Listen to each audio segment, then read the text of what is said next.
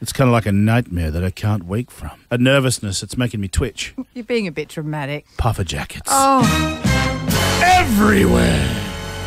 Oh, it's the stuff of nightmares, Lucas. I'm trying to tell you this. You're the only person I know, other than Mikey, who doesn't wear a puffer jacket. No. There is nothing wrong with the puffer. They have a purpose. No, they need to be put down. No. If they were a species of animal, they'd be biting people on Gari and we'd be euthanizing them. That's what would be happening. Your aversion to puffers is not normal. It's abnormal and it's weird. Now, we put you in a puffer last week to help you try and overcome your fear of the puffer jacket. I sent you out on a coffee run. You do actually look good in it. It was warm and comfy, and your own girlfriend said she likes it. She referred to it as a cuddle from 1,000 dead ducks. Okay. Now, as a vegetarian, vegan, feminist activist over there, I would have thought you would have been okay with it and therefore anti-puffer. Don't know how I feel about that. But 1,000 dead ducks. I'm going to find a way to change your mind before I leave. I promise you that. Righto.